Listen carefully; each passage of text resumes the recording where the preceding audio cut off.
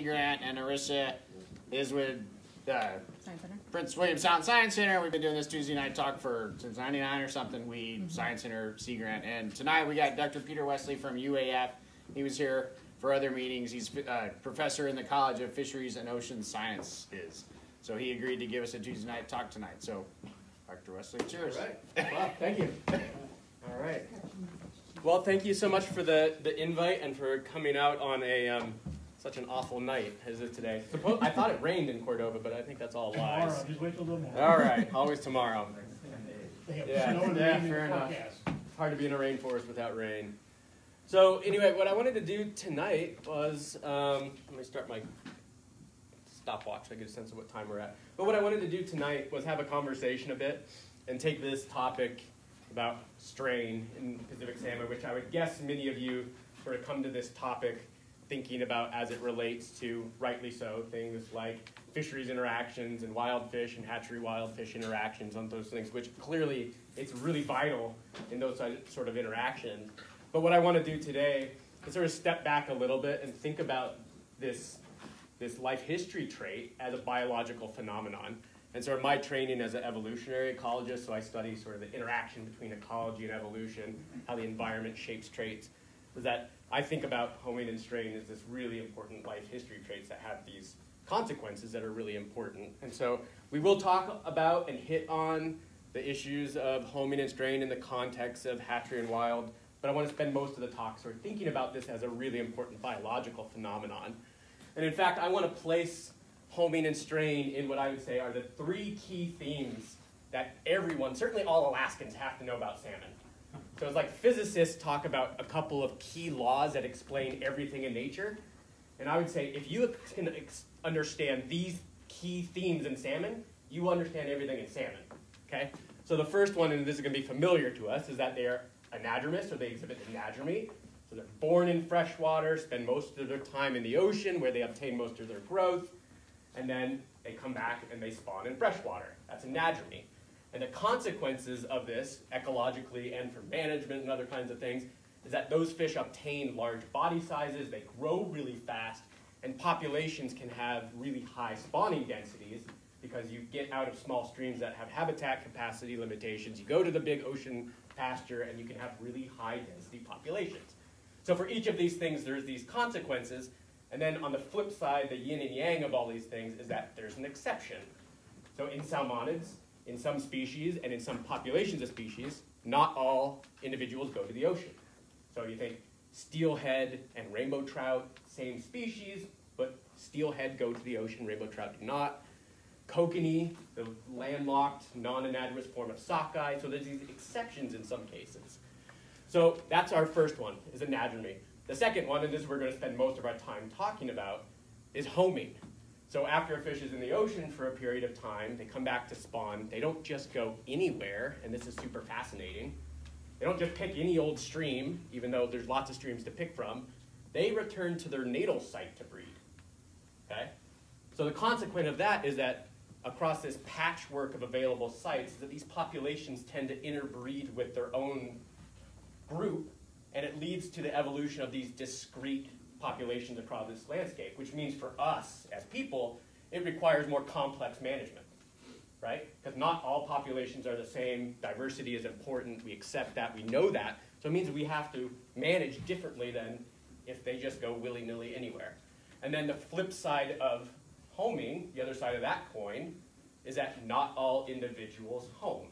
Some stray, okay? And we're going to talk a lot about that. And then the third one is after they come back home, they reproduce, the species we're talking about, all of them undergo that transition, they spawn, they have one bout of reproduction, they spawn and they die, which is said that they are semelparous, or they exhibit semelparity, it's a fancy term, which means there's death after one bout of reproduction, okay? So some of the consequences of this is that they are really productive. So salmon, when it comes to the numbers of kids that a spawner has, is really high compared to things like a cod or a rockfish. These are really highly productive populations. So like in Bristol Bay, you can harvest populations at 70%, 80%, some years higher. They're really productive populations. And this would be Lincoln to Tom, right? And the consequence of that is that they return marine-derived nutrients that are accumulated in the ocean, swim those nutrients back upstream against the gradient in which the streams are pumping these nutrients off the landscape back to the ocean, and deposit those nutrients in fresh water. That's one of the ecological consequences of similarity. And then the flip side of that is what we would call iteroparity, and there are species, again, like rainbow trout, steelhead, that have the potential to spawn multiple times. Okay? So these are the three key themes. So maybe if you understand anything from the talk, you may think about how these themes are important. You understand a lot about salmon, and we're going to focus, oh my gosh, there we go. We're going to focus on that middle one.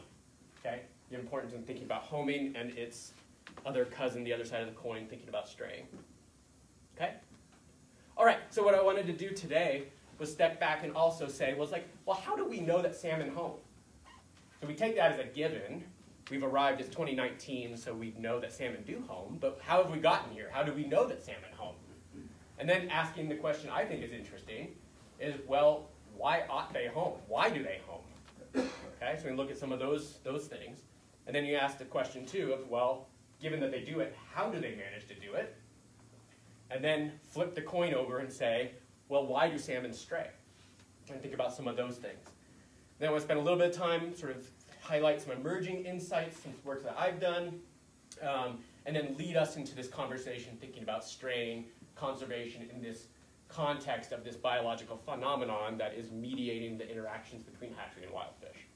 Okay, so that's sort of where we're headed. How much time do we have? 4 or 5 hours? As much time as you want. Okay, good. You can stay here to 10 o'clock. Okay. So when more than half the crowd falls asleep, I know I will be done. Okay. All right, so we'll start here. So how do we know that salmon home? So first what we have to do is give credit to the first astute naturalists. So we're going to go back to 1653. This is the complete angler, Isaac Walton, writing about his buddy Francis Bacon. So if you read this here, essentially it talks about an early marking study.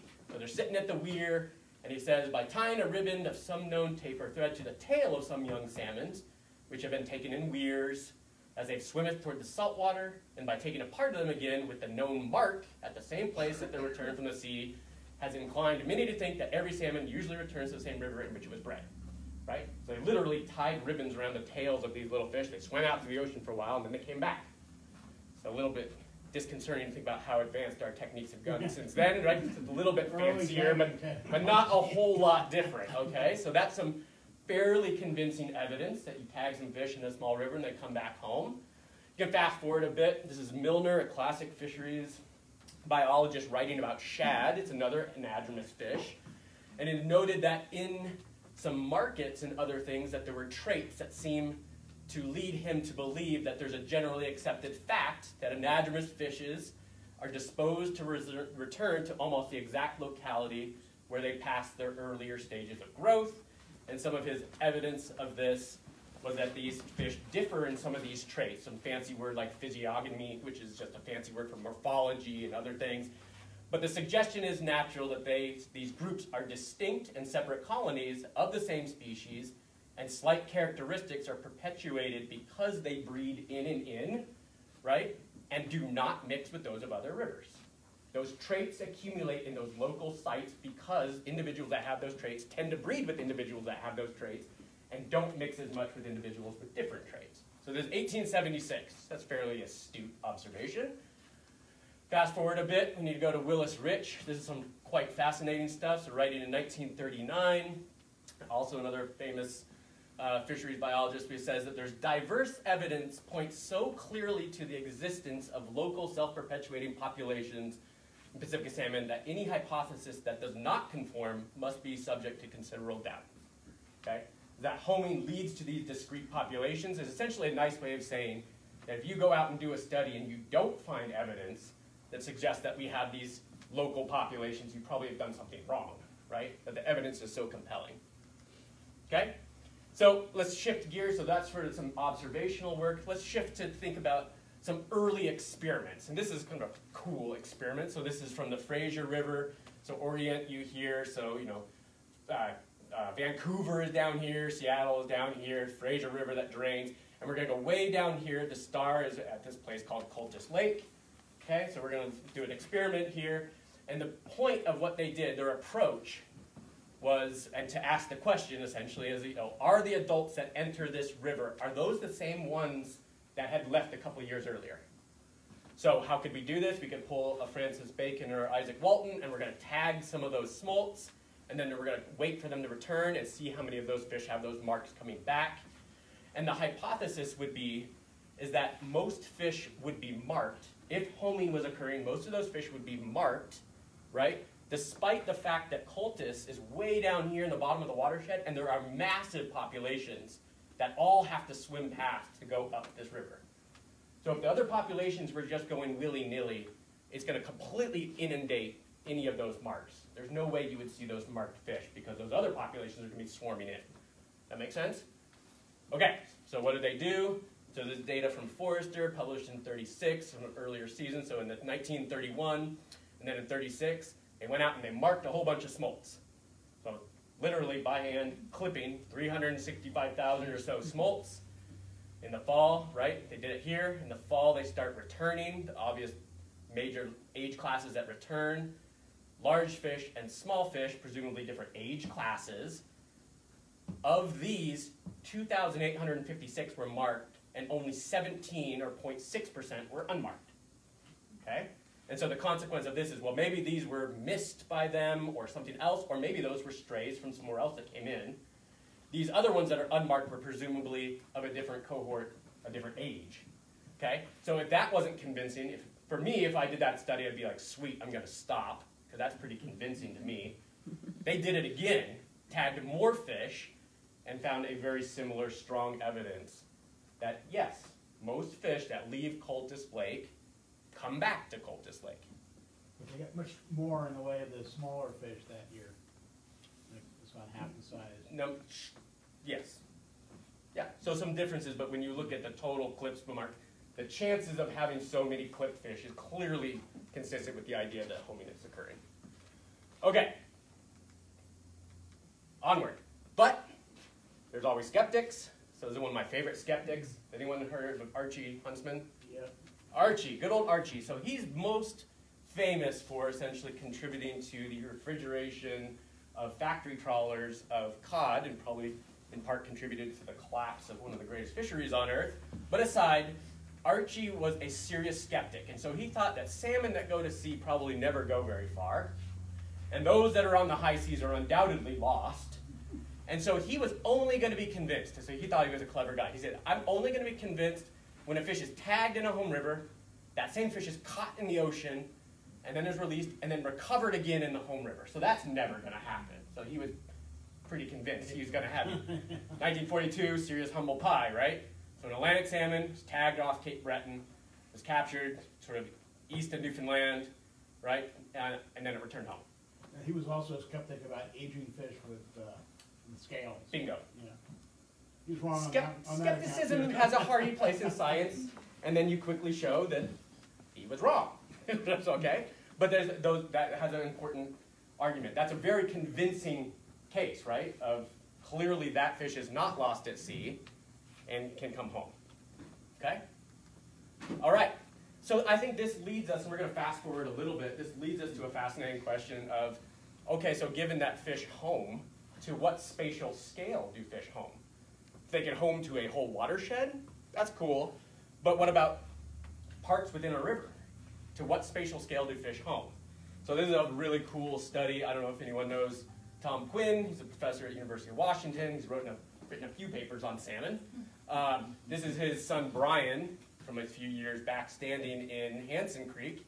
So that's representative of Hansen Creek. Sort of barely get your feet wet. You can jump across it. A blind bear can eat fish in that creek. Okay? So it's a small site, but it's really conducive to doing some studies. And what they did was they took fish, and there are fish that spawn in the main stem of the creek, and there's fish that branch off and spawn in this groundwater pond. Okay?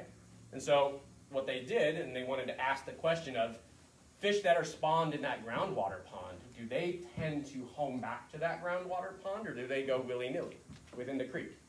Right? And this is put again on these spatial scales, right? That's 1 kilometer.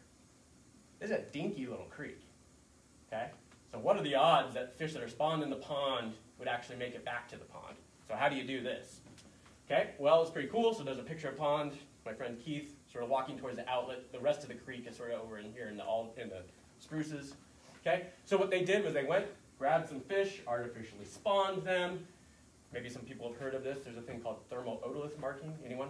We do it to all the fish here. Okay, joke aside, sarcasm anyway. So they used these otolith marks, right? Planted those eyed embryos back into the creek, right? And then waited for those fish to hatch out, go to sea, and then looked 4 years later to look to see how many of those adult marks in a pond were marked with otoliths.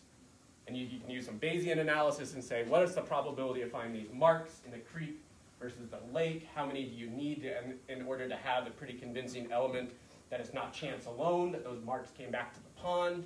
Okay, so you can do that modeling and those statistics correctly. And lo and behold, the numbers may not be shocking to you, but by chance, this is way out of chance alone, that when you look into the pond, they looked at 324 fish, 12 of those were actually marked. And 0 of the 134 fish that were looked randomly in the creek were marked.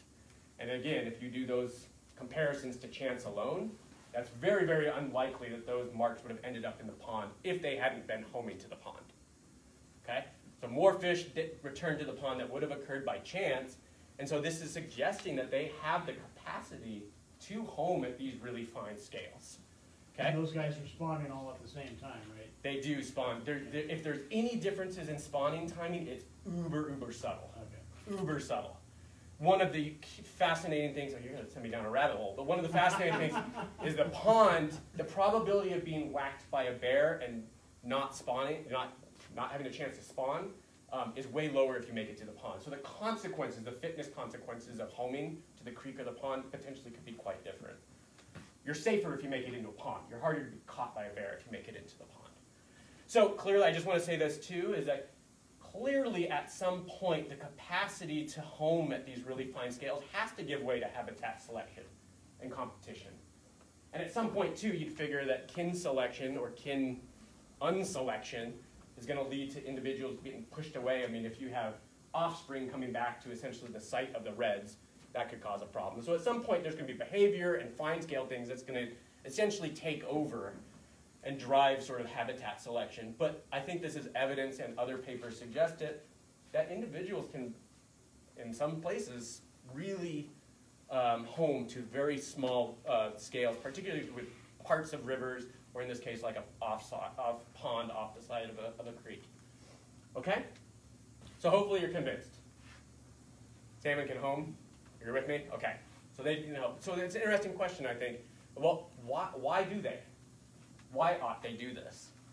And I actually really like this map, and I pose this as, yes, this is the Yukon. I know we're in Cordova, but I live sort of right there, in the middle of his side on his lateral line, right? So the idea that I put this up here is, some of these Chinook are not only swimming across borders, but a Chinook that is spawned in the Teslin swims past all of these other Chinook-bearing rivers and swims thousands of miles up this river, essentially turning its fin up at all these other rivers that clearly are totally viable Chinook salmon spawning streams, right? So why should a fish swim that far in order to get to that site, when clearly there are other rivers that are conducive to salmon spawning? So it's an interesting question to think about it that way.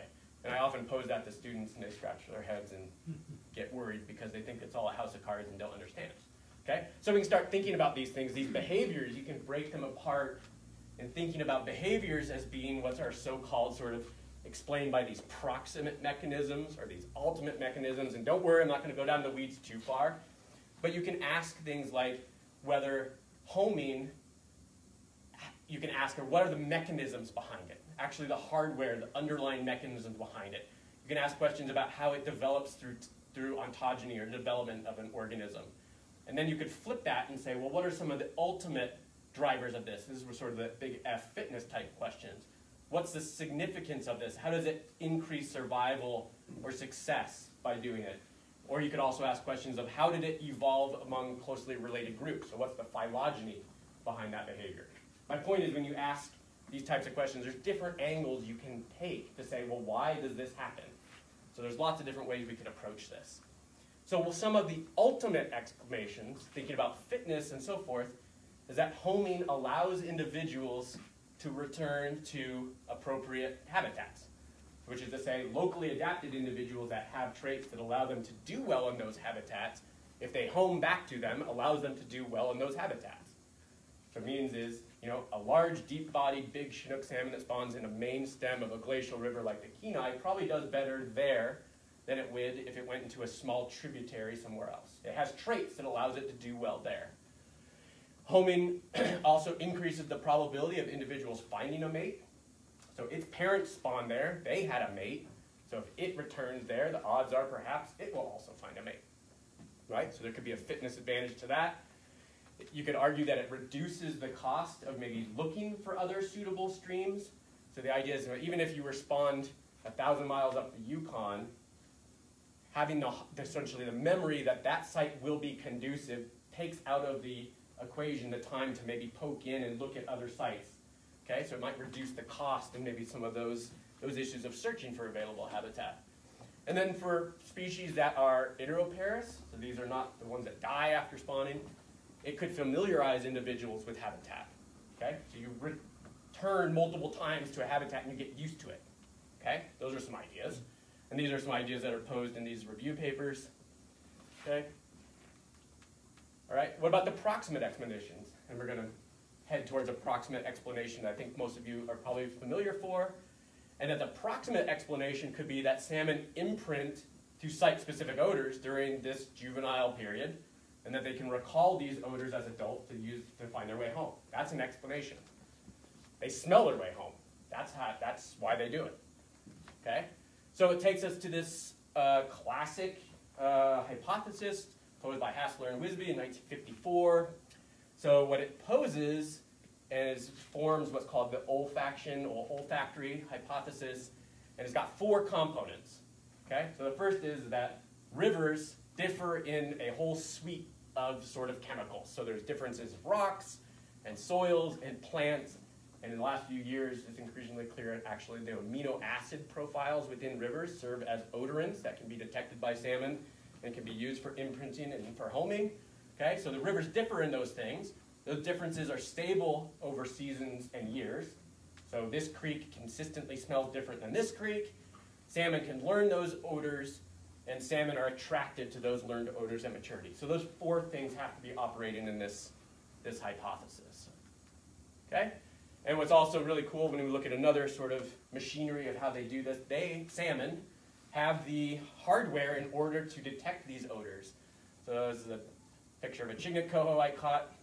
Forget the pink thing hanging out of its mouth, but sort of a nice close-up of its nares, its nose. So water funnels in through that and it flushes over. This is a scanning micron image of the factory olzette. So these are sort of lamellae and cells that are incredibly tuned to the detection of different chemicals and odorants. Okay? So they have incredible sort of hardware in order to detect these different chemicals in the water. So they're well attuned to do this. And so this takes us to, I think, also some really fascinating sort of experimental work. So again, you have this hypothesis and allows a perfect setup to test some of these things. This was Alan Scholz's PhD, published in Science. So again, to any of my PhD students, I said, well, if you think you did good work, you should check this one out. Okay? So what he did, which was pretty cool, was he used coho salmon that had been introduced to Lake Michigan, okay? And that he took fish and either exposed some of those fish to one of either 2 artificial odors. So these are compounds that you could put into the water that are distinct from anything in nature, and they could imprint to those compounds, okay? And then, of course, he used some controls, and then he released the smolts into the lake, okay? And then at maturity, those fish started presumably coming back to look, and he then dribbled those odors into different streams, and these fish had no experience from these streams. That's another part, right? They were released into Lake Michigan, had no idea, and then essentially tried to lure those fish back into those streams where their odorants had been dribbled. Does that make sense? Okay? So you pose the question of, well, which streams did those adults ascend? Okay? So there again, this is the setup. So you have you have control sites with no order. You have these things called morpholine. So it's an inert chemical. Phenylethyl alcohol is another one. So you get the idea. So you would probably predict that if they are using olfaction to home, a PEA exposed group would likely come back to the PEA river, and the morpholine group would come back to the morpholine river, right? If they're smelling their way home, right? Wait for it, wait for it. Okay. This is where I usually pause and make students interpret the outcome. Okay, so what are we looking at here? Percent from each trial group at the recovery site. This is the morpholine group in the morpholine river. 96% of the fish captured there from the morpholine group were in the morpholine river. That's fairly convincing. What about the PEA? 92% of the PEA group were in the PEA river. That seems pretty convincing to me. Other release sites had a few fish, right? Other release sites. And these are the controls. And the controls are going to essentially a hodgepodge of certain sites. But also points to that, for whatever reason, the controls seem to like that river more than that river. Okay? Convinced? Yes? I was fairly convinced. Possibly the controls were following the fish that knew where they were going. Because one idea? What's his or face? Or Little Maniwaki yeah. is a big river. It's a cold river. It's a closer to the release site. There's a whole lot of hypotheses you could say. What makes that? There's a following hypothesis for strain. That what's his face? The guy that wrote the pink salmon chapter in the Canadian book. Heard. Yeah. Yeah. So that maybe they follow these guys. You know, they just weren't sure where they're supposed to go. There's some crazy people talking about collective social stuff Yeah. right now. That's right. We'll hit on that some coming up. Okay, so a conclusion. So salmon can use these olfactory cues to home. And it also suggested from this study that imprinting to those home odors can occur during that par-smolt transformation stage. That's when they expose those individuals to those cues, right as they were getting ready to smolt, and they let them out the door. So that's really important information. This study then led people to start digging down and fairly quickly made people ask this question and made people realize that, well, clearly imprinting doesn't only happen at that stage. So you take species like sockeye salmon that are spawned in these small tributaries. The fry move downstream into a larger river or to a lake. They then smolt from that lake, right, go to the ocean, but they don't come back to the lake where they smolted. They come back to where they were a small fry in the gravel in those streams. So clearly there must have been some imprinting earlier on in that migratory pattern of the life history, which then led to this question of, well, clearly there must be other common phases of life history in which imprinting can occur. It suggested that it's happening at the embryonic stage or the early life history stages, and it poses this question that's not totally worked out, but where and when do they imprint on these home orders? Okay? It's led to sort of a refined hypothesis, thinking about the pattern of imprinting. Has led to what's called the sequential imprinting hypothesis.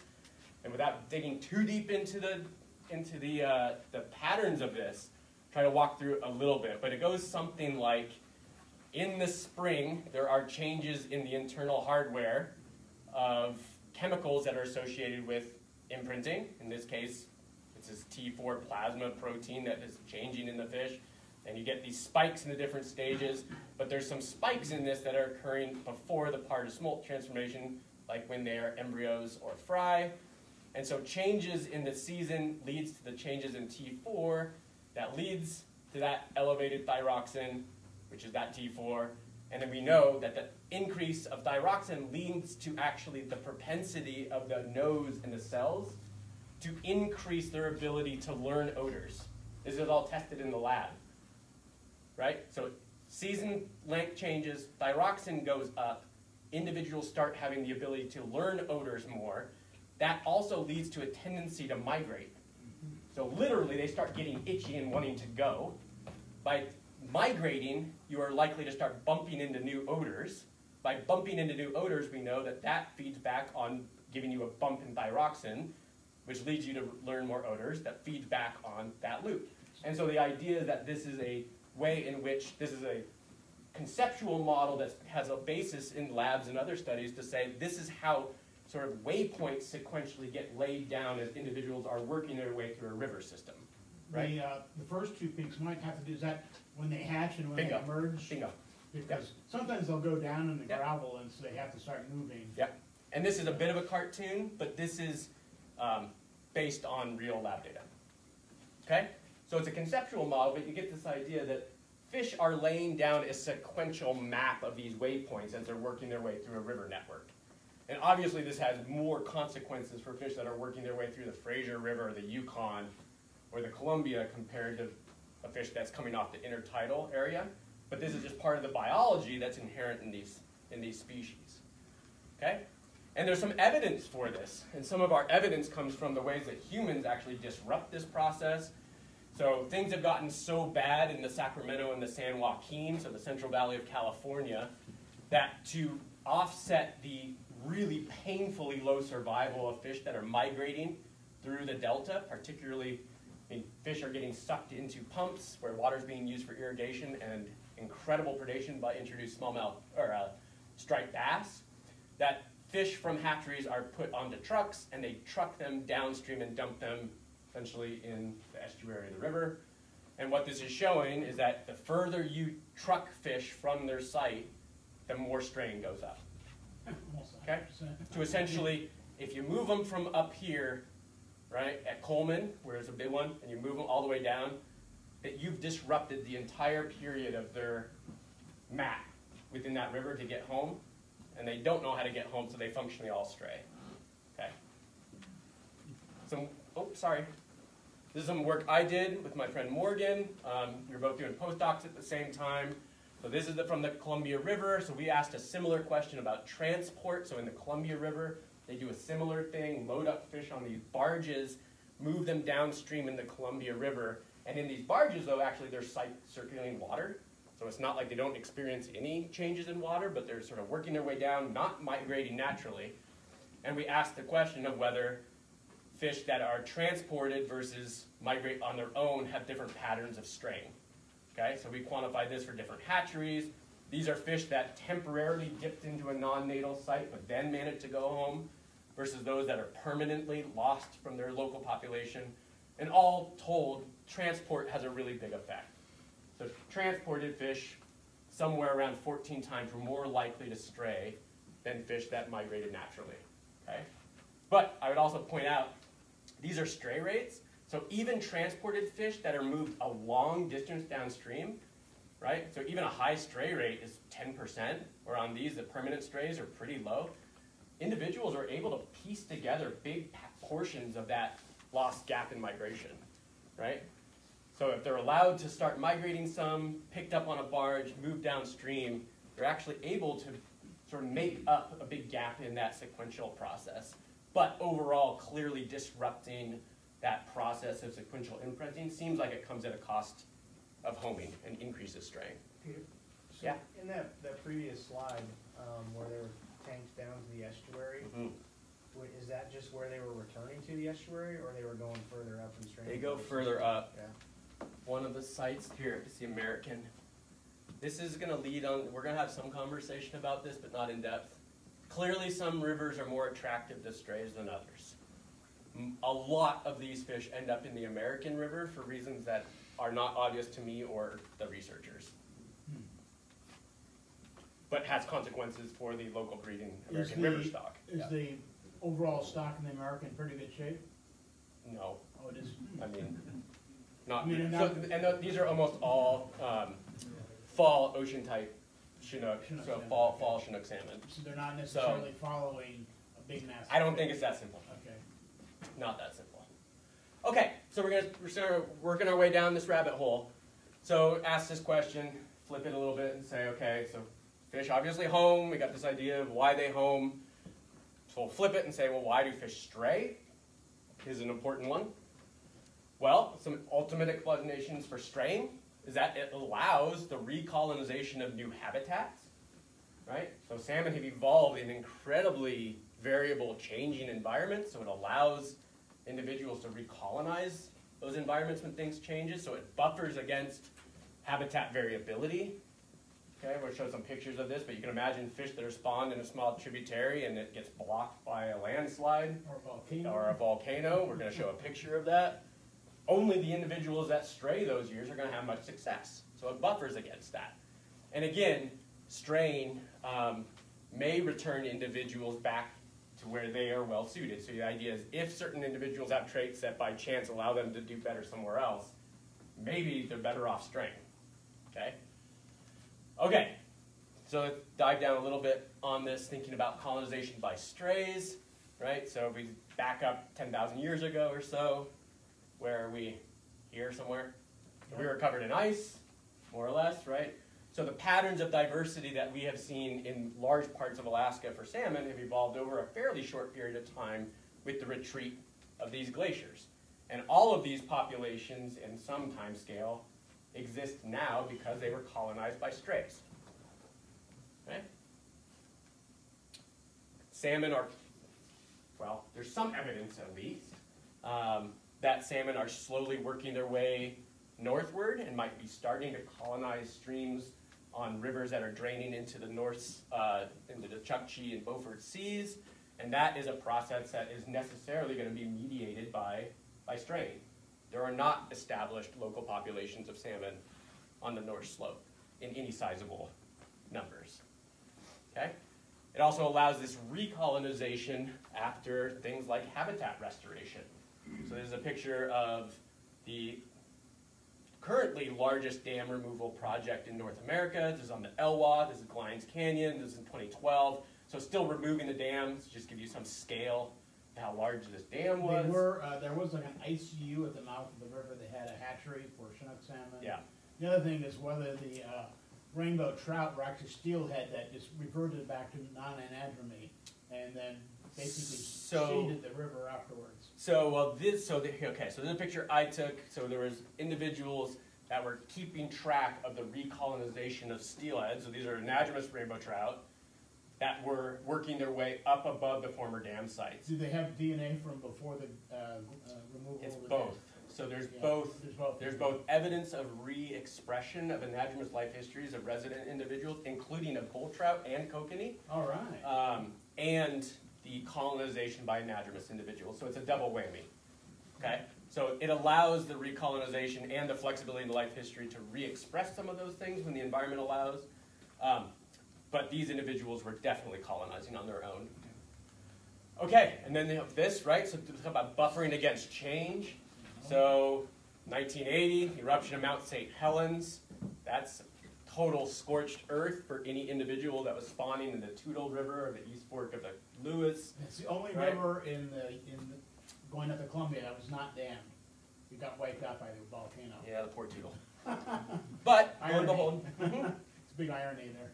so all of the fish that were in the Toutle River or incubating in the gravel that year were totally nuked. Stray rates went way up in the few years after this from the Toutle River to other sites. That was well documented. It was well documented that individuals would avoid volcanic ash. They don't like it. They would go somewhere else.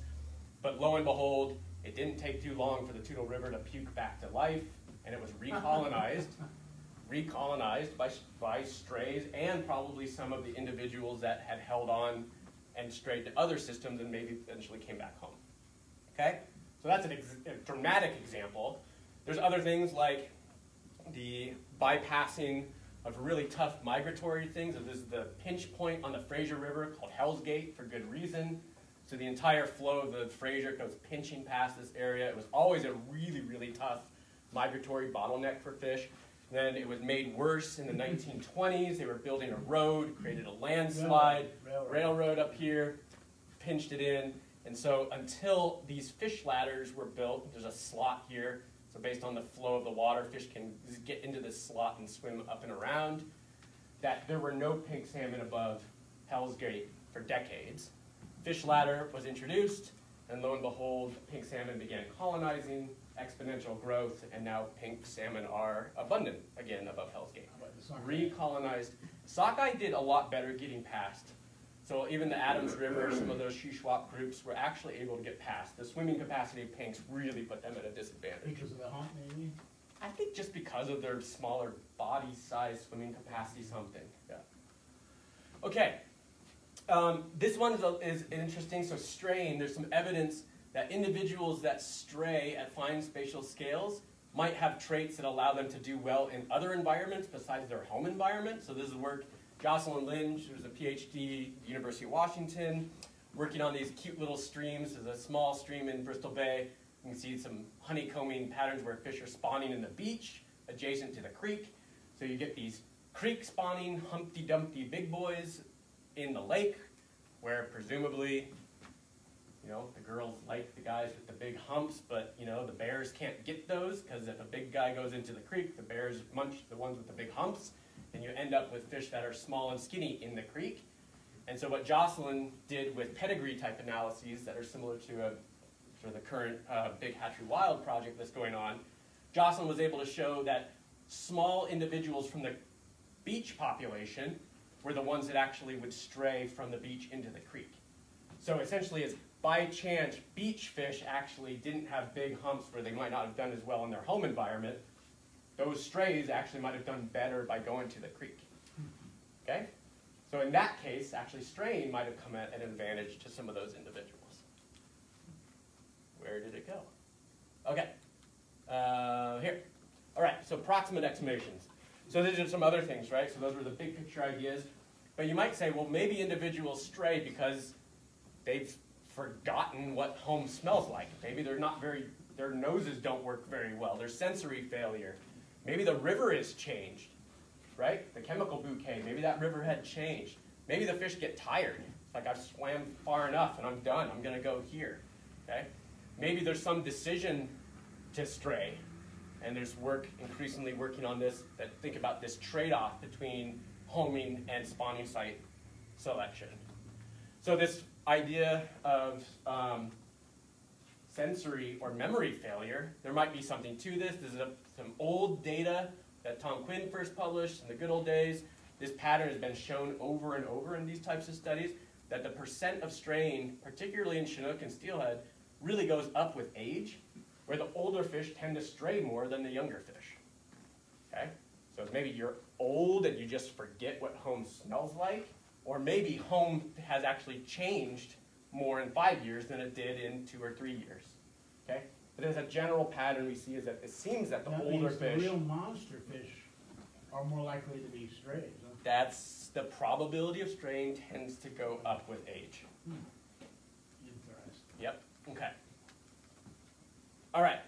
And then there's some other recent evidence where that's actually suggesting that there's some, I don't say, fish are not thinking these things through, but there's some decision to stray, actually. So this is Daniel Peterson's masters, again, this creek, so these little creeks and beaches. And so what he essentially showed was that strays that were in these creeks actually spent some time in their other creek, in their home creek, and then became strays, okay? So it's essentially saying that, you know, it's not like they were totally lost and never found home. It seemed like there was some decision such that whatever the conditions were in that site or whatever, maybe they went somewhere else. But it also does not take into account that perhaps they didn't recognize their home stream as home. It's hard to know, but it's not consistent with this idea that there's just sort of sensory failure and they couldn't get home, because strays actually spent some time at home before they strayed. Okay? All right, so I'm hitting you guys with a lot. How are we doing on timing? You got a lot. Are you sure I got a lot? No, not a lot. All right. Where are we on some emerging insights?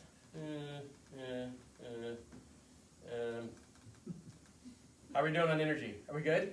Yes? All right, okay. So, some emerging insights. So, some of the things that we've learned recently, there's actually been a wealth of information we've learned from these really miraculous little chunks of magnetized wire, coded wire tags that are coded and have been inserted into millions of small fish from places like the Columbia River and elsewhere. And for a lot of the work I've done during my postdoc and other things, I essentially tapped into these big data sets that have been used primarily to get at things like survival rates and distribution in the ocean, which is all awesome, but hadn't been used as much to get at homing and straying. So I really sort of tapped into those. So one of the things that I asked were things like, well, you know, it seems like a really basic question, but to what extent do different species or life histories within species differ in stray rates? So I went to the Columbia, and in the Columbia there's lots of different hatchery programs, and so what I did was look for hatchery programs that had different species or life history types of species released into that hatchery program, and then calculated stray rates. So in this case for Chinook, there's the so-called stream type life history, which is a fancy way of saying that juveniles migrate to the ocean in their first year of life, or after 1 full year in freshwater, versus ocean type fish that go essentially in their first summer of life. Okay, so that's all that really means in some ways. But what it shows is consistently in these sites, these 3 sites, that these ocean type fish strayed way higher than the stream type fish. And that was really consistent. Okay? And what was unique about this study is it controlled for all other things that other studies hadn't. So it's like same fish released in the same river in the same year, all else being equal, different life history types. And you see these patterns. And you also see this intriguing pattern, I think, of not only do you have differences in life histories, but certain streams tend to produce more strays of both types. For whatever reason, the Kalama hatchery had more than the Cowlitz, which was low for both, and then the Fowler. And there's, in this case with 3 data points, yes, but there's some association between sites doing something different. So whether it is the hatchery program, that there's something going on in the hatchery, or there's something different in those rivers, it's hard to know. But in this case, it's suggesting that there's really clear differences also in the rivers or populations with extent to stray. Not all populations stray at the same rate. So you have differences in species. Take my word, this is within a species. But differences across species, differences within species, differences in populations. There's lots of really fascinating variation in straying. The other thing is pink salmon and chum salmon are more or less like the ocean type of Chinook salmon. So we would expect the stray rates similar to the ocean type. I think so, although the amount of straying data I've seen on pink salmon is pretty limited. Yeah, and when you're hatcheries. Well, yeah, but it's also, these are also, It's 20%. Yeah. so these are 20% of the fish that were released from the Cowlitz River went somewhere else. This is not 20% of the fish that are in the Cowlitz are comprised by fish from elsewhere. These are so-called sort of donor rates of straying. These are the straying out, okay? We're gonna look a little bit, and I think our framework in Alaska is actually a different form of straying when we talk about it. It's what fraction of a wild spawning grounds are comprised by strays. So it's a little bit different. So the study, they're trying to account for all the fish and trying to actually come up with that number that you came up with there. the donor rate, Yeah, in the strain project that we're doing right now. at the Prince William Sound level, there's an estimate. Yeah. The other estimate, there's a BAM study early estimate that has an estimate of donor rates of strain that's more like 5%. Yeah, Right? That's not really exceedingly high. I think pink salmon get a bad Bird rap. said honestly. 10% in his chapter. Sure, 10%. And I asked him about that, and he says, But don't believe it. Yeah. But also 10% doesn't strike me as exceedingly high either compared to these others. So I think pink salmon get a bad rap when it comes to straying. Okay, so the other thing I did, and I want to bounce through this fairly quickly. In fact, do I want to spend time with this? Anyway, the other thing that I asked was whether straying rates are also influenced by things like water temperature. Okay, so all of these are different variables that I thought might influence straying. Okay, and then these are the effects of that. And so this was a big study, multiple populations of Chinook salmon in the Columbia River, and what it's suggesting here. Do I have a previous one? Okay, so it's this. So some of the big drivers were Columbia River temperature and the local temperature of the rivers in which the fish were going back to. Essentially saying as the temperature goes up, they tend to stray more. Okay? When the river gets warm, individuals likely start bailing out of that warm river, starting to look for somewhere else to spawn. That sort of makes sense. The other thing that emerged was this run size effect, and it was actually negative. So as the numbers go up, the rate of straying went down. That's interesting. Yeah, I thought so. But that would suggest if they are following, that would support the following. Hold your idea of the social hypothesis. Okay. Because it led to something. Okay, all right? So it led to this. So that interesting idea about numbers led to the formulation, and I'll show you some of the work, asking whether maybe salmon benefit from essentially this social collective navigation idea. So maybe individuals are pooling that information, and that individuals actually can maximize their chance of getting home by traveling in groups. And it's interesting, I mean, clearly everyone knows, I mean, salmon don't migrate by themselves. They're in schools, they're in groups, they're social. And almost everything we've studied about homing and straying is always at the individual level. But they don't migrate as individuals. So this led to a pretty fascinating collaboration. So this is a paper published, came out in 2016. So myself and Andrew Birdall and others, we compiled stray rates across papers that also had escapement data. So this is the relationship that I just showed you. So that's with all of the data points that I was showing you. These are other studies. And overall, if you look, there is a negative declining trend of numbers and strain rates. Okay? But the rate of strain tends to go down as the numbers go up. Okay? And so this led to a whole series of papers. So this is my friend, collaborator, colleague, Andrew Birdall. He's now at the University of Washington. Led to a whole series of papers, and they keep coming. We first talked about this in this 2016 Fish and Fisheries paper, and then we gathered a group of well, smarter people than me at least, got together and talked about social collective navigation in this philosophical transaction special issue, where we talked about essentially this collective navigation hypothesis. So the idea is if you travel in a bigger group, you're more likely to make it home because you can pool your information by traveling with individuals that might be more informed or a better navigator than you. And so there's some modeling effects that we did. So this is sort of an example of tracks of birds. They're trying to go from South America to Europe, small group. Probability of making it to that destination is a lot less likely than if you're in a big group. And you can model these effects. That's why we always see birds migrating in groups. Yes. Okay. So it's formalizing some of these things that might seem obvious, yet some of the mechanisms behind them had not been thought about, to our knowledge, certainly had not been formalized. Have the bird people worked on that? Not really. And there was a lot of bird people in our group. Lots of homing pigeons and storks and all kinds of folks.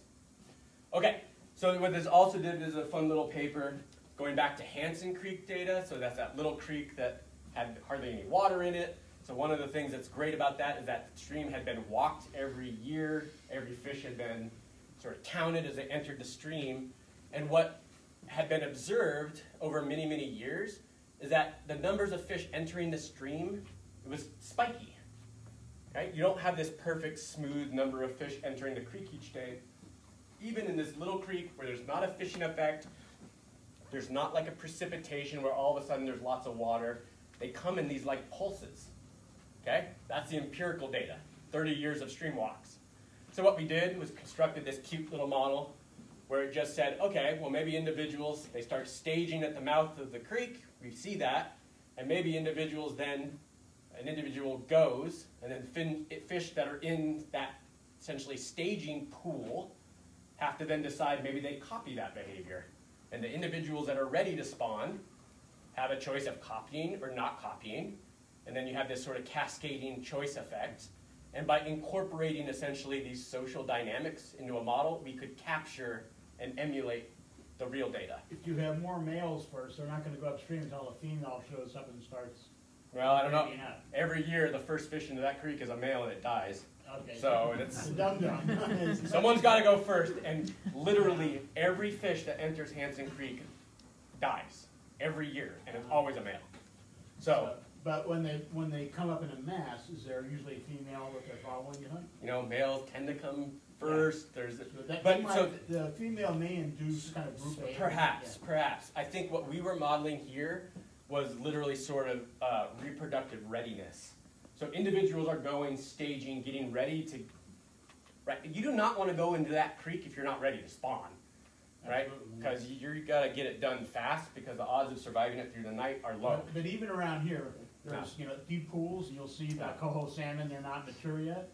You'll see the males coming up to the females, and they're like trying to spawn with them while they're spooled up. Males are usually they're really checking ready. them out. Yeah, they're ready. Or trying to get them to move upstream. All right, so those are some of the emerging insights. The collective behavior stuff has been really, really fun part of my research program, working with colleagues. So hopefully at this point, that was a lot of information, sorry, but if we still have time, we're going to shift a little bit and think about sort of this strain and conservation, okay? So, you know, strain as this biological phenomenon is a major conservation concern in lots of places. So there's a fascinating photo, Roger Tabor. This is a juvenile Atlantic salmon in a British Columbia river, juvenile coho salmon behind it. So clearly there's an Atlantic salmon that escaped from a pen, made its way to a stream, at least somebody successfully spawned. Yeah. Now, I'm not that worried about it because when you go back and look and try to find Atlantic salmon in those rivers, you don't find them. So Atlantic salmon clearly are not that great at colonizing, but the point is that strain as a phenomenon is the way in which those escaped fish are going to find streams. But right? the reverse is happening also. There's pink salmon invading Britain and other parts of Europe. But yeah, but Norway needs fish. So who's on? Right. Okay. pink salmon? Yeah. So it's a gift from Russia. Okay. Okay, so putting this into context, people are probably familiar with this sort of pattern, right? So these are the releases of all hatchery fish from Alaska, going back to essentially the start across different regions, and you could break that apart by pinks or chums or whatever, but you get the idea. So we're now sitting somewhere above, 1.5 billion or so released fish, with most of them being in Southeast, mostly chum, right? And then this is here, us in Prince William Sound, mostly pinks. So there's a lot of fish, okay? So the concerns about this are not new. So this was a fascinating one. Actually, getting ready for this talk, I revisited this Sea Grant report, if you're interested, from Cordova. He used to work here, by the way, 1976. a long time ago. So people were clearly talking about this not that long ago. And so Jack Helly was of the opinion and wrote in this first proceedings, Sea Grant proceedings, by the way, which has a place. But so he was of the opinion, that wild populations of salmon, they maintain their adaptive genetic diversity through natural selection and spawning behavior. And he is claiming that any form of artificial propagation that increases survival or reduction of natural mortality at any stage will change the genetic composition of the original stock. Okay? This is from a while ago, but people were asking these questions and had these concerns. Okay? Well, so what? So I put this more into the so what. Okay? So the idea is that there are traits that are favored in hatcheries that might be detrimental in the wild. What are those traits? Things like behavioral traits, where individuals might do well in the hatchery with certain traits, but those traits might not do well in the wild.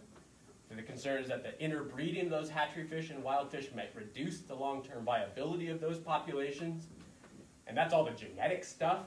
And the current big project, we'll talk about it a little bit, really is focused on those genetic effects, which is good. But in addition to that, there's also competition.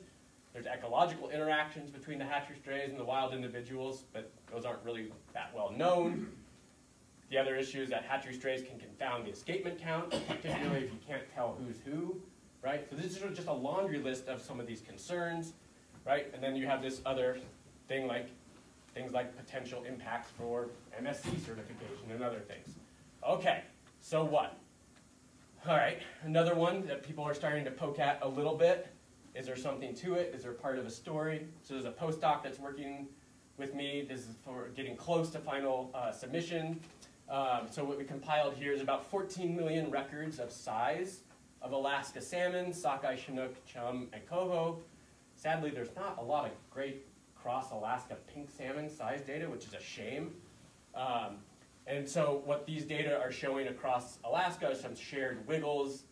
Fish are getting smaller through time, and our best modeling efforts suggest that for some of these species, there is some effect of what looks to be competition in the ocean, explaining some part of this size change. It's certainly not all of it. It's not even close to being a smoking gun. It's part of this, perhaps, the story. Okay? And I also asked this. And I think this also costs money. So what? So why does strain matter? And so I asked this question leaning on data from the Hatchery Wild Project. I said, well, how much did strain pinks and chum in Prince William actually cost harvesters during these years where they were able to reconstruct the total run of wild and hatchery fish in Prince William Sound? I think that's an interesting question. So if you look at that for chum salmon, there were 129,000 strays estimated to have occurred in those years. And if you take those numbers in those years and multiply it by the cost per estimated pound and do some sort of back of the envelope idea, that translates into something like $410,000 of lost revenue. Assuming you Right. caught every fish, that's great. So Yeah, but that's what you would do with them, right? It doesn't go to cost recovery and it doesn't go to anything else. Clearly, you would catch those fish. if you're 100% So that's- efficient. Yes. I guess fishermen here are all 100% efficient. Well, in some years you got 99% of the fish being caught. But the point is, that is lost revenue. They could have been caught, right? And so for pink salmon, if you take this across these years, about 5.5 million strays, do the calculation of the price per pound, that's about $4.5 million of lost revenue. That doesn't go to harvest or go to cost recovery. So yes, it's just a back of the envelope calculation, but there's one where I would hope to think there's some consensus of like, that's like right out of your pocket lost revenue that seems to me to say, well, maybe this is something we probably can't afford not to be looking at, right? There's money behind this. Okay, and it has led to, in part, right? That's why there's a lot of work going into this. In some of the studies, it seems like this is appropriate given that Prince William Sound Science Center is a major part of this, asking these questions about things like what are the annual variation in strain in Prince William Sound, what are the fitness effects of strain, and there's a lot of work going into this. So I'm going to steal some thunder from Kyle Shedd and Emily Lesak, some emerging results from this project, right, where it's suggesting that hatchery and wild fish do differ in their success on the spawning grounds. Okay, so this is the first year in one study. There's more coming, but this is just essentially just this value here is essentially saying that the hatchery fish on average have about 47% of the success of wild fish. In the females, curiously, in the males, they have about 87% of success of the wild males. And if you ask whether that's really a whole lot different than them being equal, you say, well, maybe statistically not. Okay, so it poses some really interesting contrasts, but it's suggesting that there's something different going on the spawning grounds between hatchery and wild fish. Then this is another interesting one I thought that also totally indicates, you know, that hatchery and wild fish are interbreeding. So if you actually look at the cross types between the different offspring, then look and say who were their parents. Well, there were individuals that had wild parent moms and wild parent dads, and they are a cross between those groups. So they are interbreeding. So there's hatchery fish that have both hatchery parents, there's wild fish that have wild parents, and there's some that are interbreeding. So extra information coming out. Okay, and then I look at that and I say, well, that's well and good, but you know, what actually is the ecology of those strays? What's happening? What's mediating that different success? To me, that poses a whole lot of really interesting questions, and that's led to some work that some students have been doing. Casey McConnell finished his master's fairly recently, working on chum salmon strain ecology in Southeast Alaska, and Julia McMahon is currently working with me, part of sort of complementing the larger hatchery wild study. And so just some patterns of what Casey was finding, and some similar things in Prince William Sound. So these are chum salmon from Alaska, so he found that wild and hatchery fish differ in their run timing, but still overlap in the streams. So what he found was that for an entry date, first the wild males came, and then the hatchery males and the wild females came, and the hatchery females came last. Okay? So being last didn't help him too much. Okay. He also quantified individuals that died and had not spawned all of their eggs. So this is looking at what fraction of individuals had died and what fraction of eggs they had retained upon death. It goes up towards the end, right? Probably consistent with competition. There's not as many sites to spawn in. Competition gets tough, so you're going to die and not spawn as many of your eggs. And overall, curiously, we found about half of the eggs were failed to be spawned of the hatchery fish compared to about 19% of the eggs by the wild fish. So the hatchery fish come later, don't spawn as many eggs. They still are spawning, but they don't spawn as many. And then what's the size difference? Are they the same size? In body size? Yeah, body size of the female.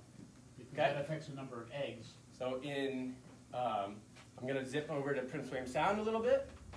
Okay, so these are Prince William Sound data. This is from Julia compiled these data for Patty and Herb Creek. Even in odd years, these are pink salmon. So suggesting there are differences in different years and the different relationships between these groups in different years. So overall, pinks are much bigger in even years than odd years. And you have different relationships of through time of who's bigger than the others. Okay? So it's suggesting, at least in this odd year, that early in the season, the wild natural fish are much bigger than the hatchery fish. And then they sort of converge on each other through time. Okay? So there's just some really interesting patterns that suggest that, at least in some years, that hatchery and wild fish do differ in body size. Is that both sexes combined there? It is, yep. Okay. Yep. Okay, so my interpretation. What does this mean? This is my interpretation. So I say, overall, the conditions for pretty meaningful potential interactions that might be detrimental from the perspective of the wild fish seem to be in place. Okay? And for me, I'd say that's enough to be concerned to be looking at this. And I think that's why this big project is going on, and there is this concern. But given that there's differences in size, there's differences in timing of these traits that we think really matter, and these are traits that we also know, at least a lot of them, have some genetic component. Those things are all ripe, essentially, to have those interactions, that I think continuing to look at that makes sense and should be of concern. Okay, so I say, well, there's concern, but what do we do with that? Where to from here? So this is going to be my plug of where to from here. Okay? I'm going to make the claim that these problems are too big to not work together. So I think building and strengthening relationships between industry, between researchers like myself, between the management, between NGOs as much as possible, I think it's really important to have these conversations, these honest conversations, have forums like this to talk about these things. I'm going to double down. I really think we're going to be stronger together working on these things. And I think we need to work together to explore the trade-offs associated with different choices, associated with alternative scenarios of production, both of wild fish, because wild fish are increasing in numbers as well, right? And the hatchery component, and explore what are these trade-offs, okay? The current study, unfortunately, I think is not going to tell us a whole lot about what our options are moving forward, okay? I think we should explore to reduce both the rate of straying as much as we can, but also the numbers of hatchery strays. I'm going to make that argument about the money value. I mean, it's like strays cost money. So let's reduce both the numbers and those rates. I think we can refine things like what we have control over, remote release locations, and acknowledge, we talked about this some, acknowledging that some sites seem to me more attractive to strays than others. So I have a student coming on, she's asking this question with data from Southeast Alaska chum salmon, hopefully working with some Prince William Sound data too, to essentially say, okay, all else being equal, how can we explain why some sites tend to, year after year, have more strays than others? And if we get a better sense of that, should help us inform where we might put some of these remote release locations, okay? And then ultimately, I think continuing working towards, I think, a really clear legacy of ethical production of salmon for common property fisheries is where we need to go. I think this helps put us in that path. So those are my ideas, just my ideas. Would love to have more conversation about that. But before that, just wanted to acknowledge not only you all sticking with me, that's longer than maybe I promised, but also want to acknowledge all the funding that has supported my lab, industry, federal funding, state funding, private funding. So I'd like to put that up there to show who supports the work of myself and my students, and I'm happy to have conversation now, conversation later. Thank you.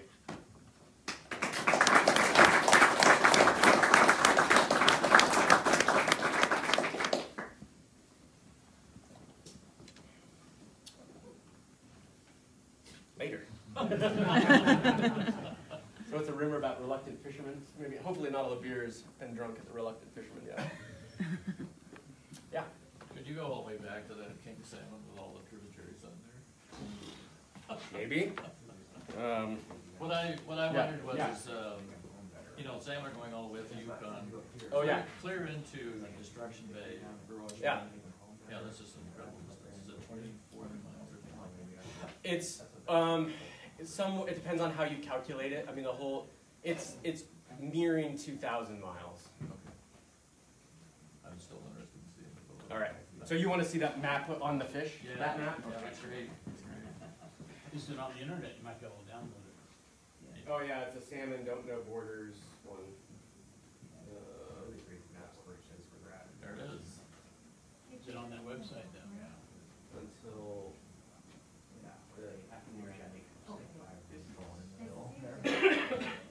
that one.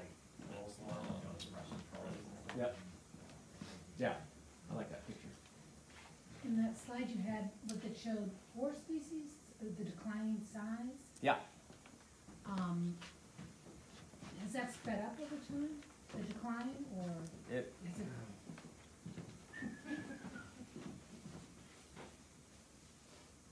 it's suggested that, and we talk about it. There was a paper published on it back in 1998 by Bigler et al. So that's been known a long time. From certain places.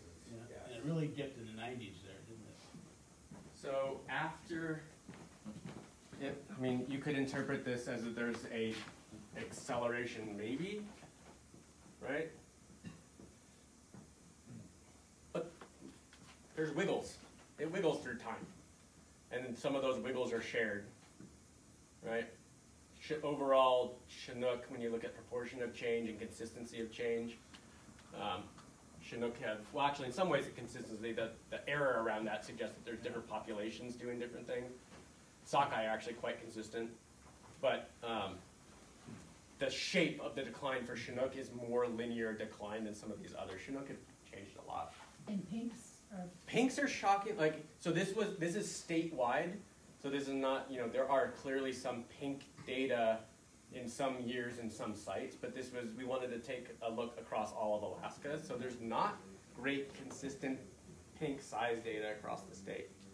There's a lot of also variability. There's some places here with large pink salmon that we told. I haven't seen them. Then we've had a couple of years with small ones. But that Bigler et al. Paper from '98, I think it covered more than Alaska. But you can look, I looked at the sockeye most closely and looked at individual rivers, and you can see a periodicity within the river, especially the ones that have cyclic dominance. So you can kind of see a density dependence in that curve. But now you can see that in the 90s there was especially between sockeye and chum, they both dipped quite a bit, and then they picked up again. But you can see a little bit of a dip in the other species, They share those dips. Yeah. And there's some, Yeah. and if you do these simple correlation and line things up and say, wow, those are the years when there was lots of fish in the ocean, it lines up, but when you do the appropriate analytical, like, statistical test and look at the effect sizes, it's part of the story, but it's not a huge smoking gun part of the story. That overall, we are able to capture, whether this is good or bad, but our best analytical methods, with a lot of time working on this, I assure you, we can explain up to about 50% of the variation. It means there's 50%, it means that there's still 50% of the story that I don't know what's going on. Was the PDO one of the... Oh yeah. PDO and temperature and numbers and solar cycles and whether butterfly flapped its wings and yeah, I mean we looked at, and so what it's suggestive of is that, you know, there are multiple effects, multiple drivers of small effects. There's not a few numbers of really big drivers. It's multiple little things. And that's the way that the data is really suggesting for this story about size change. So anyone would say, oh, it's only because there's so many fish in the ocean. Well, the data doesn't play that out. It's part of the story, and the climate drivers is part of the story, but it's only part of it. Kyle? How much of the change in size is change in age composition About versus 90%.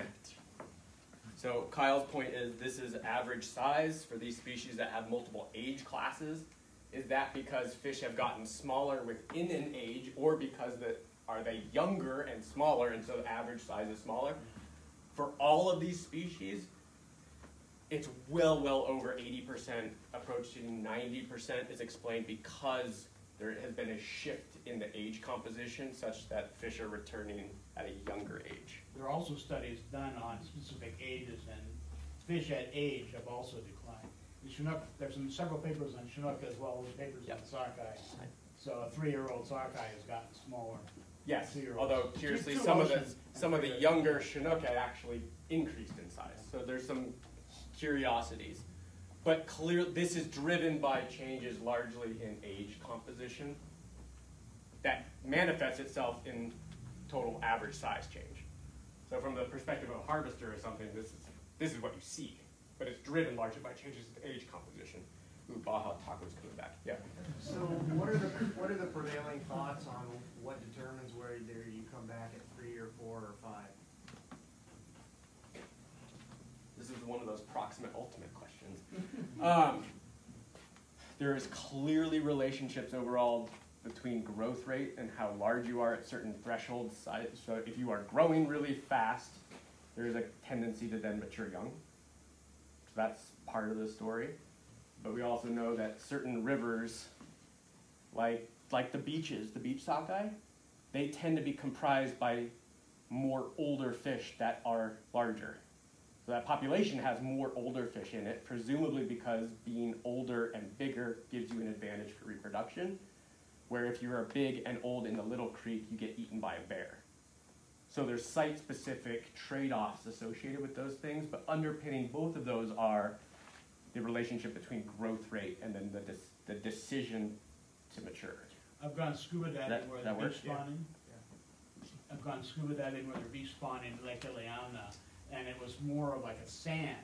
And the sockeye looked really huge, but they were doing these giant pits. Must have been in Newton Bay. Yes, it was. Shocking. Okay. So, Yeah. but it was just interesting. It looked like being a bigger fish. It's Yeah. like having a bigger shovel, and to be Yeah. able to scoop the sediment out. Hmm. So there might be some advantages to being larger.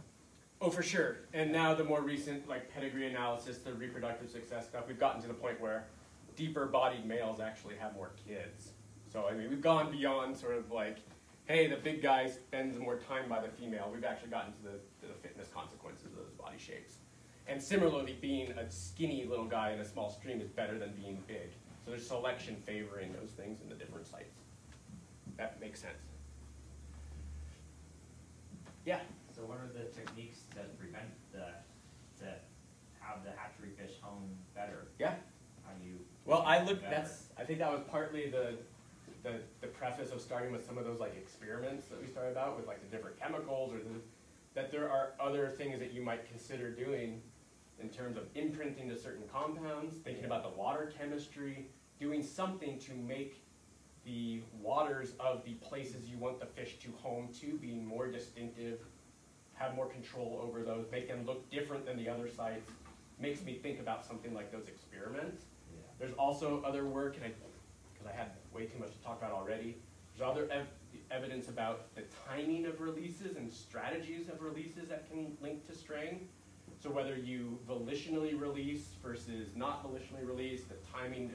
So if you release really early, straying goes up. If you release really late, straying goes up. So there could be a timing effect that lends itself, I think, to experimentation. So those are the things that you have control over, right? That's what I think of. It's like what you have control over. Something about water chemistry maybe, timing of release, strategies of release. And then the other one that comes to mind is that idea of the imprinting early in the life stage, the embryonic imprinting stage, right? Oh yeah. That maybe you say, look, we want to have remote site locations and have those fish not stray from those remote sites. So maybe we, early on in the life, imprint those groups that are destined to be released somewhere else to those locations earlier in their life. And they're actually doing that in the Columbia River for strategies where they're trying to have fish spawn in the wild. So they're reared in a hatchery, but you want them to go to these small tributaries. So you imprint them early in life in that hatchery with just a little bit of their sort of off-site release location water, and it can increase their homing. So it lends to me things that we have control over, experimentation. But you want to use an artificial scent. You want to use a scent that you can control. Absolutely. but you could also, the idea about the amino acid profiles, there's nothing to say that you couldn't create your own suite of amino acid profile for AFK versus Wally Nuremberg versus, and you imprint them to that chemical bouquet. These are just ideas, but those are things that you could explore that are within our control. The question is, what can you put in the water? You said that the fish make collectively, the strain rate's less when they're running collectively at higher abundance. Right, so rate goes down when the numbers are up. Yeah. I guess just sort of question, could that be due, say, the survival was for not as much of abundance, there's less of a chance to stray because conditions are favorable, and if there's less salmon in the ocean, maybe there's something to do with they don't want to wreck their stream because the survival was less high or something like that. That was the question I thought. Was that asked when you were doing that research? Well, that specific question, that interpretation wasn't. I guess I would have to, that sounds like an over beer question. No, I mean, it's a good question, but no, totally. I mean, what really got me was essentially that finding was counter to what my naive idea would be, is like, if there's lots of, the idea is like, if there's lots of fish in your home stream, it's full of fish, maybe you should go somewhere else because it's already full. And that was completely opposite to the pattern I found. It led me to try to understand it, which was a totally lucky meeting of my buddy now, Andrew, who had used these social interactions to explain these collective. So he had done for his PhD essentially something that had social behavior and it had the exact pattern that I was founding that led me to think about social interactions. Okay. Is it the only thing that might be explaining that? Probably not. But I'm going down the rabbit hole to think about the social stuff a bit. And I think there might be something to it, because we know they travel in groups, they have to make decisions and split off from groups. Testing it is hard, but it's fun to think about. Yeah, I do agree with you there, but I just kind of asked that. No, I appreciate it. Yeah, and I was still serious about the beer. Yeah. So I was curious, as abundance goes up, everything principally sound, your management techniques in the prosecution of fishery change, abundance, tends to lead to more liberal fishing time area, things like that. Yep. And I'm just wondering if that may have an impact on the reduction strain. I mean, it is, to me, I interpret as whatever the mechanism by which the group sizes change, whether they're caught or whatever it is, could that have implications on the decisions of those fish that are in that group? It's like, to me, I think, yeah, it probably could. I don't think I honestly have enough sense of exactly all of those subtleties of, and I don't think we know, I mean, where the groups are, who comprises those groups as they start interacting with fisheries and that kind of stuff in Prince William Sound. I don't know those details, but it seems like it's things that you might be able to get at. Certainly probably could model. So I don't have a great answer to your question. Yeah, and I wasn't looking more as, individual or smaller school sizes. I'm talking about, returns of fish overall, like, a large hatchery return. Oh, so are you actually saying, so by catching lots of fish, there's fewer of them, so are we making the strain worse? Particularly with hatchery, with the potential for hatchery strains. If there's a more aggressive fishery, then that tends to reduce the overall numbers. It's true, yes, but again, like you have all of these conundrums. I mean, it's like, do you fish really hard in order to reduce the total numbers of potential fish that might become strays? But then also take into account an extra thing like, if the numbers are smaller, the rate goes back up. I mean, I don't know how to, the reality is in those big years too, I mean, when there was a whole lot of fish and 99% of them were caught, it's a small potential rate of strain leads to a whole lot of numbers. So the rates and the numbers, I don't know how to answer your question. Things to think about. To me, the almost obvious thing is to try to catch as many fish as you can. Right? The hammer approach. Well, so, and from what I've seen, doing a pretty good job catching lots of fish, but you can't catch them all. You guys are really good harvesters, but you can't catch them all. Some are gonna get away from you. Yeah, I mean, so. Well, why don't we give him a hand? All right.